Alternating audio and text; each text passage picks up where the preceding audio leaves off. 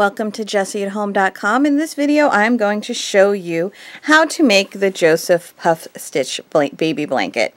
So named because I have designed this blanket for a little baby boy named Joseph, and it has puff stitches in it. So there you have the reason for the name.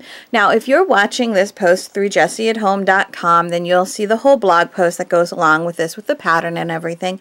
If not, if you happen to come across this video on YouTube or elsewhere, you can look underneath the video in the description box, and there is a link that will take you to the post that has this pattern at JessieAtHome.com, and you will find the pattern written out along with some still photos. You will find a chart that goes along with this and some other helpful information, so it's definitely good to click that link. I'll give you all the final numbers and everything, because in this video I'm just going to show you how to make a little square of this blanket just so that you have the idea of how this works.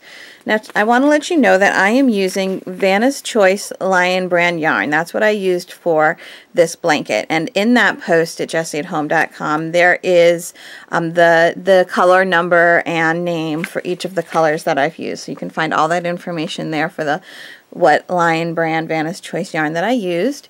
So here you can see the blanket. It's actually a nice large blanket. I like my baby blankets to be about 36 by 45 because I find that blankets that size, my 6-year-olds will still sometimes use those as an extra blanket on their bed or as a reading blanket when they're sitting on the couch reading to each other. So it's nice to know that it's going to have a nice long life. It's small enough for a crib, but it's big enough to continue with them throughout a little bit of time. So let's now look at this blanket. I've told you to begin with, you need to start off with a chain of 12 plus 4. And I let you know that for my blanket that I was just showing you, I actually chained 112 because that's 12 times 9 plus 4. In this case, we have 28. That's 12 times 2, which is 24, plus 4, which makes 28. Now we're going to half double crochet into the third chain from the hook and each chain across. And I just want to show you how I like to use my chains when I'm doing this. So we're going to just pull this out real quick to make life a little easier for me showing you things. You can see these little loops that are on the bottom of our chain. Here's the front of our chain, which has these pretty little teardrop shaped loops at the top of the chain, and if you turn it over there's a ridge on the back of the chain. I like to work into those ridges on my first row, because what that does is it puts these nice loops right at the bottom of my blanket, which either gives it a nice finished edge if I'm not making a border, or if I am making a border, it gives me something nice and stable to work into. That's just how I prefer to do it. You do what makes you comfortable, but I want to let you know how I did mine and how I prefer to do them. So we're going into the third chain. So here's the first ridge of the first chain, here's the ridge of the second chain, and here is the ridge of the third chain. So that's where we're going to be working. So again, first, second, third. First, second, third. That is where we are working. And these little chains at the edge here, that's going to count as a stitch. And then here's our first half double crochet, and we're going to continue making our half double crochets all the way across this row. You'll find when you're done counting this little stitch at the edge, you'll end up with a multiple of 12 plus 2, which is what you want for this. So our multiple of 12 was 24, so we should end up with 26 when we're done with this row. So I will get back to you at the end of this row. Okay, I finished this row and I realized that I actually misspoke on something there. Our final stitch count, there will be, with the half double crochets, it will be a multiple of 12 plus 2, and then counting the turn chain here makes it 12 plus 3. So if we counted this as well, we would have 27 stitches here, because our multiple of 12 was 24. So there's the 26 half double crochets plus the chains at the end makes 27 stitches. All right, and there will be 27 stitches throughout this entire piece. Now, this ending of this row, Things are a little weird on this pattern with the front and the back. We're basically, out of 3 rows, there's 2 that are worked in front and 1 that's worked from the back. 2 that are worked from the front and 1 that's worked from the back. Which means if you don't start and end as I show you, your blanket will start to veer off in one direction. And you probably don't want that. So go ahead and make sure you're ending off and starting off your rows as I show you. Once you complete your last half double crochet, you want to do a chain because we're going to need this loop right here. Now you can pull this through and you can use this end to weave in. You can weave in this end later, but we need this loop right here to be able to work into, so you need to make sure when you complete your last half double crochet you make that chain and then pull through. You don't just pull through the half double crochet. Alright, now we're going to start with row 2. Give me a moment to scroll on my pattern to be sure that I'm telling you things correctly this time around. Now for row 2, we're going to start with color B and we're going to make a standing single crochet, which is actually very simple. You start off by putting a slip knot on your hook. Alright, and now what a standing single crochet means is you're just going to make a single crochet. Now, you see this stitch. Okay, and you see here's the half double crochet right here. And then here is the loop that's coming out of the half of the half double crochet. Here is the chain at the edge of this blanket, and here is basically the top loop of that chain. That is where you're going to work into, that top loop. It seems as though I'm losing my voice. And we're going to make our single crochet right into that. And now our pattern tells us to single crochet in each of the next 2. 1, 2, which gives us 3 single crochets. You see them? 1, 2, 3. Now we're going to make our puff stitch, a front post puff stitch in the next stitch. Alright. It's not as difficult as it sounds.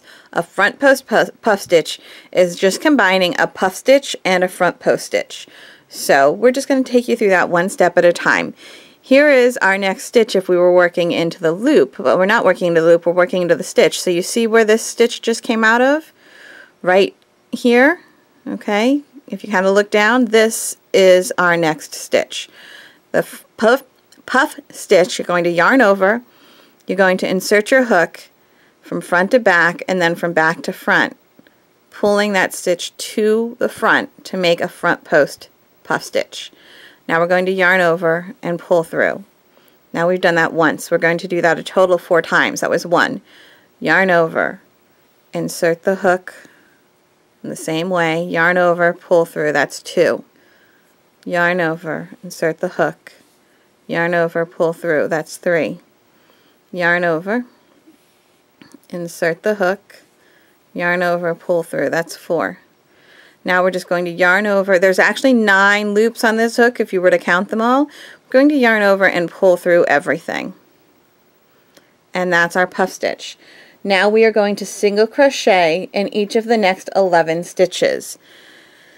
So here's the last stitch that we single crocheted into. Right there. You see how there's a stitch coming out of that? This loop right here designates the stitch that we actually just made our puff stitch into. So we're not going to work into that one. We're going to go into this loop. Alright, so here is a loop that we worked a single crochet into. Here is a loop that we're leaving alone because we actually worked around the post of that stitch. Here is the loop that we're actually working into now. And we're going to make 11 stitches. That was 1, 2, 3, 4, 5, 6, 7, 8, 9, 10,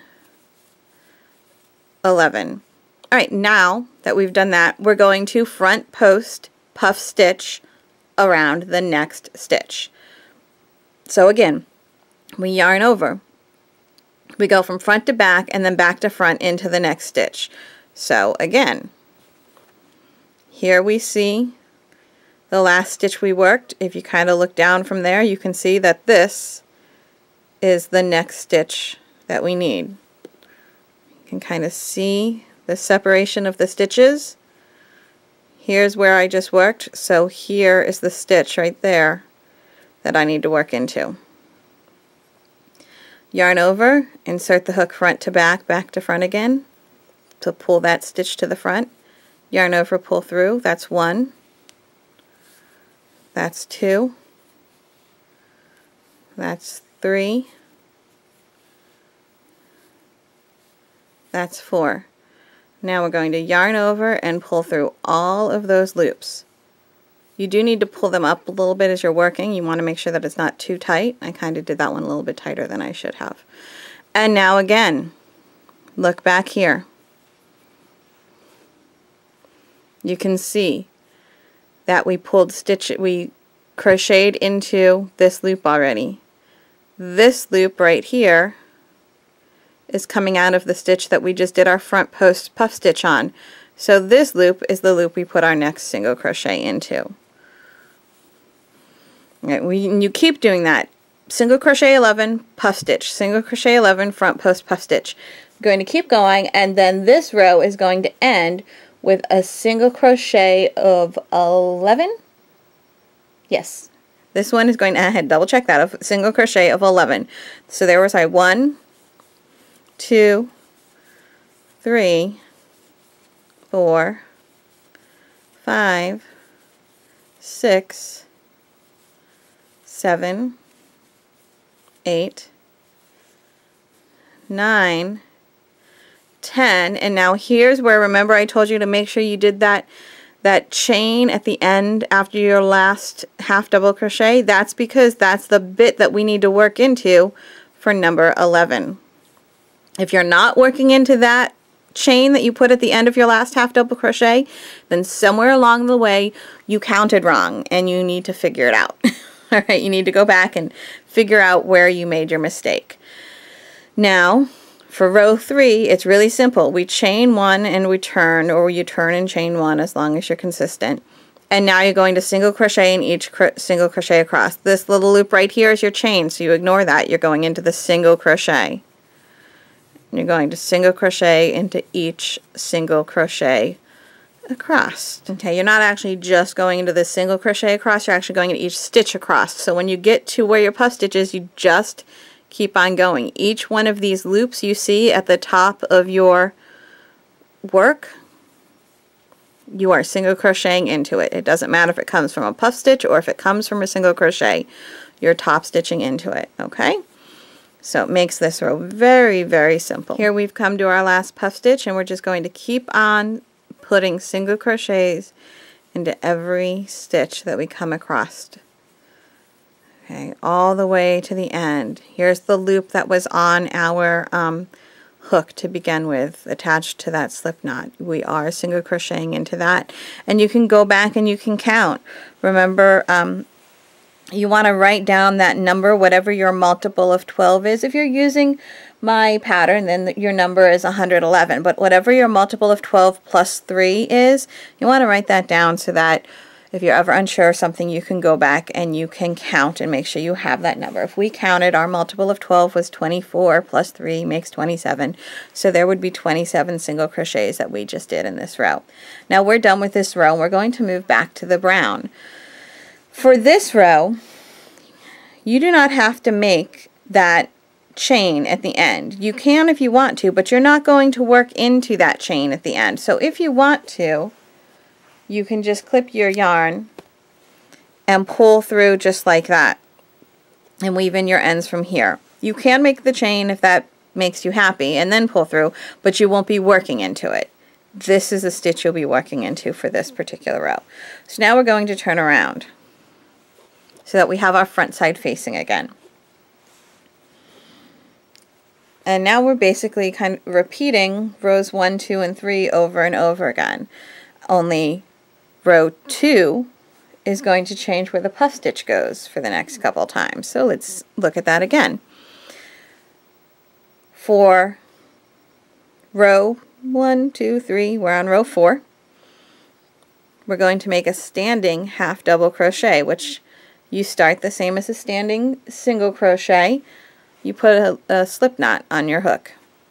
And now you just make a half double crochet into this stitch. Remember I said you don't need to make that ending chain? That's because this is the stitch you're going to work into. Alright, this stitch right here. So you can see your single crochet. You want the stitch that's kind of pointing, coming from the left of it. So half double crochet has a yarn over, insert your hook, yarn over, pull through, yarn over, pull through everything on your hook. Okay? And now you're just going to keep doing that all the way across. And again, that magic number that you had on our blanket, it's 111 if you're making it the same size as mine. For this little piece that we're doing right now, the magic number is 27.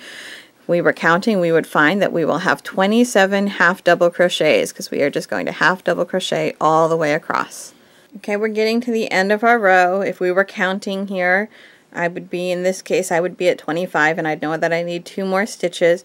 But this little kind of flippy bit right here, that's actually from your chain. You don't work into that, so you can see, you get your eyes trained to know that these are your last 2 stitches because that flippy bit is your chain. So here's my last 2 stitches. There we go. And if I were counting, there'd be 27.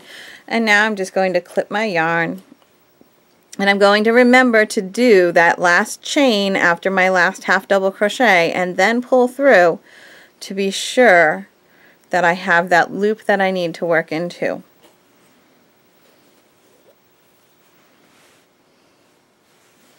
And now we're going to start the next row with the next color.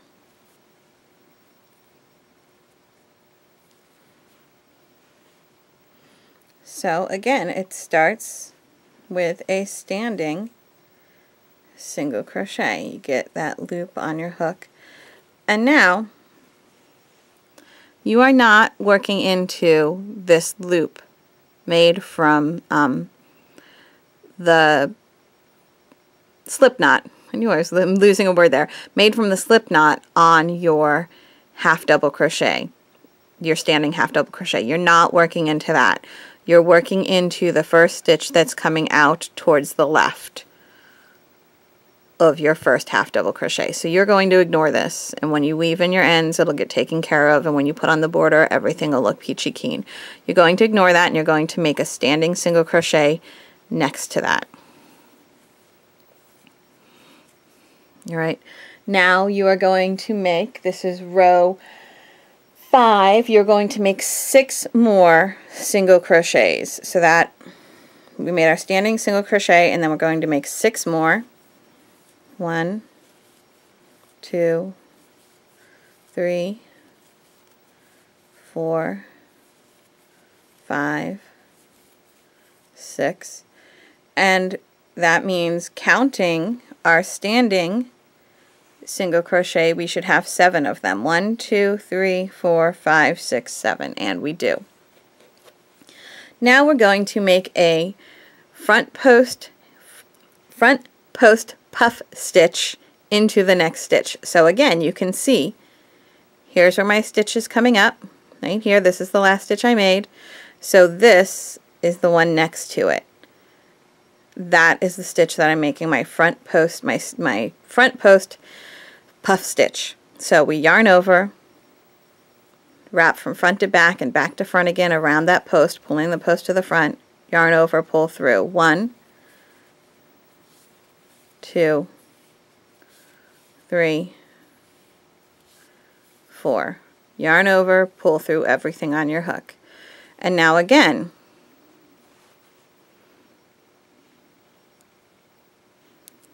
get that out of the way. This is the last loop that we worked into. We worked into that loop. This single crochet is coming out of it right there. So this loop right here is one that we are skipping because that's the stitch that we put our front post puff stitch around. So this is the loop that our next single crochet goes into. And we're going to make 11 single crochet and then make another front post puff stitch. 4, 5, 6, 7, 8, 9, 10, 11. Okay. We can double check. 1, 2, 3, 4, 5, 6, 7, 8, 9, 10, 11. And now another front post puff stitch. And we're going to keep doing that 11 single crochets, 11 front post puff stitches until we get to the point where there's not enough room to put 11 more single crochets in. All right, where we're at right now. So now we are going to put in 7 single crochets.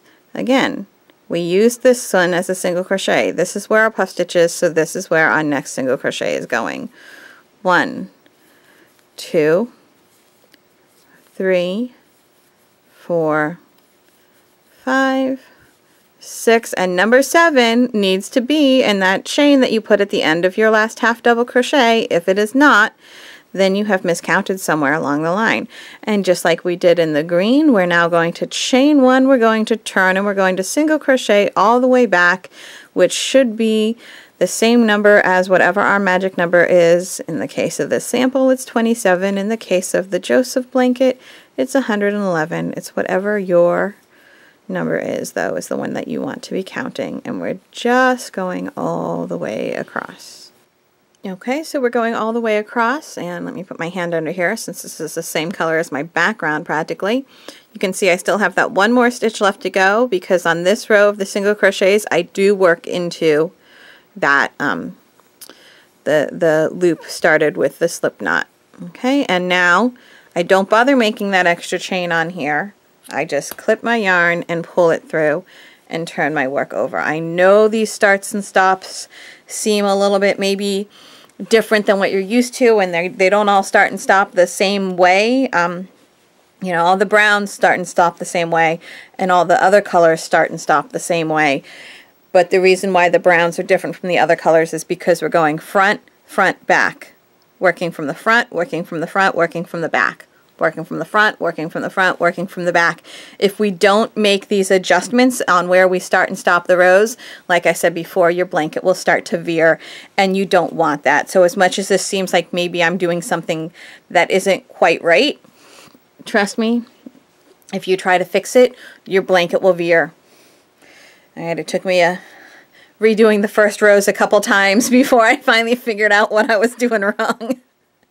Sometimes I can be a bit stubborn. So here we are. Our next brown row is going to be the same as our previous brown row, where we go ahead and put on our slip knot, and we make our standing half double crochet right into that last single crochet that we made. And then we make another half double crochet. We make a half double crochet into each stitch all the way across. Okay, again, we've gotten to the point where there's just the 2 stitches left. You see this little flippy bit? That's our chain. So we're going to put just the last couple stitches in here. And then I'm going to make that, I'm going to clip my yarn and make that last chain to end off that last half double crochet. And now we have one more row before we start. Well, we have one more color row, then a brown row again, and then we go with all our repeats. So let's see, it's the blue that I have not used yet. Come on, untangle. There we go. Alright, so again, we're doing the blue, starting off just like we did with the white, where we make our slip knot, and we do a standing single crochet, and we do not work it into the slip knot that comes just before this half double crochet. We work it into the stitch that's coming out of the half double crochet. That's where we make our standing single. Okay, and we're at row 7, so now I believe we're going to do 11. Let's see, come on, scroll with color A. Sorry, we're at row 8. So now 10 more. So yes, that ends up with a total of 11. Sorry about that. So 10 more stitches. That was the first one, and now we're doing 10 more single crochets. 1, 2, 3, 4, 5, 6, 7, 8, 9, 10. So counting the starting single crochet, you would have 11. And now we're going to make a front post puff stitch around the next stitch, same as we've been doing them before. Okay, by now you should have this down.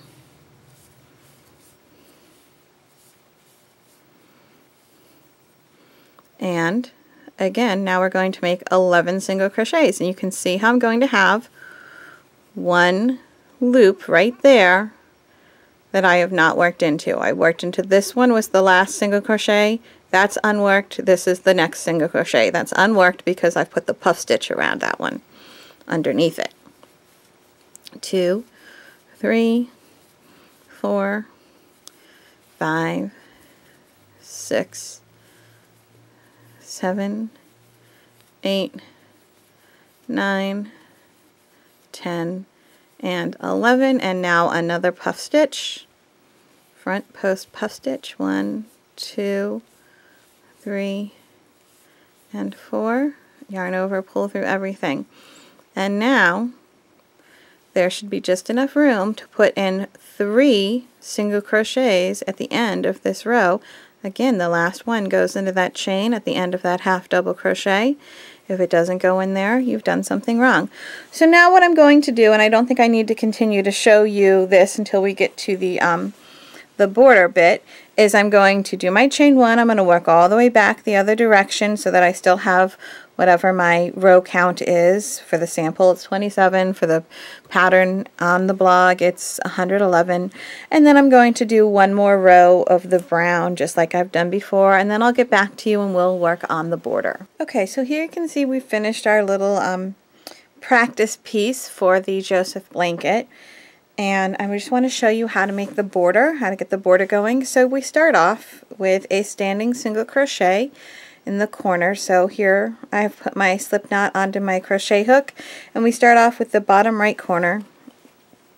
We're just going to just basically find something that is akin to a corner, make a standing single crochet, chain 1, and make a single crochet. Now we're going to work across the side of our piece, and we're going to do that by putting 1 single crochet into each stitch across. So on these browns, there's only 1 stitch, so we put 1 single crochet. On the colors, the blue, the white, and the green, there's actually 2. So we'll put 1 into this single crochet and 1 into this single crochet. And then there's only 1 brown.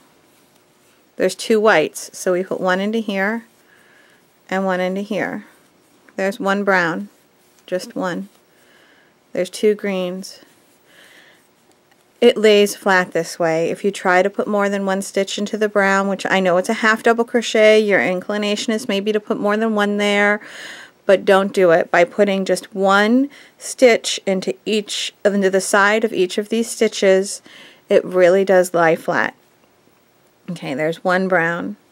You gotta kind of plus, when I wove in my ends, I think I maybe caught that one a little funny. All right, and then you're going to again grab what appears to be the corner, put a single crochet, a chain, a single crochet, and then you're just going to put a single crochet into each stitch across. Okay, so a single crochet again into that same corner spot. Okay, because that was actually one of our stitches, and this is actually the chain that I did at the beginning. You can see I might have worked my chain at the beginning. I might have worked it a little tight because I'm having a hard time getting into some of these stitches. You want to try not to make your life too difficult by making your starting chain too tight. Let's get across to the end of that row. We've got almost to the end of this. This is actually the bottom, almost across the bottom. Actually, no, I guess this is the top of oh, look at that. I actually started at the bottom. I actually started at the top left, not at the bottom right, which is, as you can see, it's not a big deal. This was actually the bottom left of my blanket. I laid this down upside down. It's not a big deal which one you start out, honestly. I just had put the bottom left, which should have been here. I wrote that down in the pattern so that I could have a way to denote the differences between the two sides and the top and the bottom. As you can see, it's not really a big deal as long as you have the technique right. So I was just single crocheting across what is actually the bottom of this blanket, and then we get to the corner here, and I'm going to place, I've gone all the way across, and then into that corner again I'm going to place a single crochet, a chain, and a single crochet, and then I'm going to place one single crochet into, whoopsie, that stitch, into that brown stitch, and then one single crochet into each of these green stitches, one single crochet into the brown, one single crochet into each of these two white stitches. Sometimes things get a little wonky if you've, you know, I did my weaving in my ends really quickly on this one, and that sometimes makes it a little difficult, but if you take a little more time weaving in your ends, it'll be a little neater for you. One single crochet into the brown, one single crochet into each of these two blues, one single crochet into this brown, and then we hit our corner. I think this is actually a good space to use for our corner. Single crochet, chain one, single crochet, and then we're going to single crochet all the way across the top. Alright, so let me do that. Okay, I've single crocheted all the way across back to where I started from, and I'm going to slip stitch into the top of my first single crochet. And now I'm just going to slip stitch into the chain one space right there. That was my corner. So I slip stitch into it. And then chain one, which does not count as a stitch, and then I'm going to single crochet, chain one, single crochet into this corner. Single crochet, chain one, single crochet into this corner, and then I'm just going to place one single crochet into every single crochet until I get to the corner, single crochet, chain one, single crochet, one single crochet into every single crochet until I get to the next corner, single crochet, chain one, single crochet, so on all the way around until I get back to here again, and then I'll slip stitch to the top of my first single crochet. And you can keep repeating round two of the border as long as you like. You can make this a little bit smaller, and it might be neat, it might look pretty if you actually did 2 rows of the brown, and then one of the green, and then 2 of the brown, and then one of the white, and then 2 of the blue. I mean, then one of the white, then 2 of the brown, then one of the blue, and then 2 of the brown. Something like that. If you want a bigger border and less of the inside, however you want to do it, I just gave you instructions for 2 rounds because every round after round 2 can be worked in the same way. You can put some sort of frilly edge on it. You know, if you did this and if you were making it for a girl and wanted to put something more girly, you know, whatever you want to do, that's fine. You can obviously change the colors, change the numbers, do whatever you want. Once you get the hang of it, I love patterns like this that are really easy to adjust to your personality. So there you have it. I hope you have enjoyed this Joseph's Puff Stitch blanket, and have a nice day. And if you actually stuck around this long, I thought I would show you what I have made with the little tester piece that we did. Joseph, the little baby who is getting the blanket, actually has a sister who is 6 years old who is in Daisies with my girls. And so I decided with the little tester piece I made to show you guys how to make this pattern, I would make her a little hairband. So I just did some decreasing single crochets along the edge and put a little piece of elastic. Sorry, the camera's not incredibly still, but I'm holding it because my tripod isn't quite tall enough. But I ran some elastic along the back. I just kind of sewed it onto the back, and then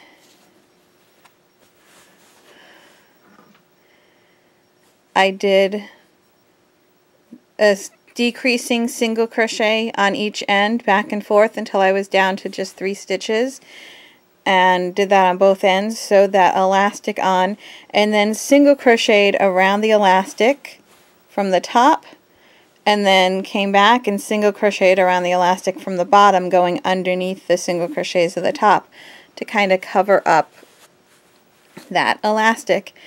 And in doing so, I made this little headband for Joseph's sister.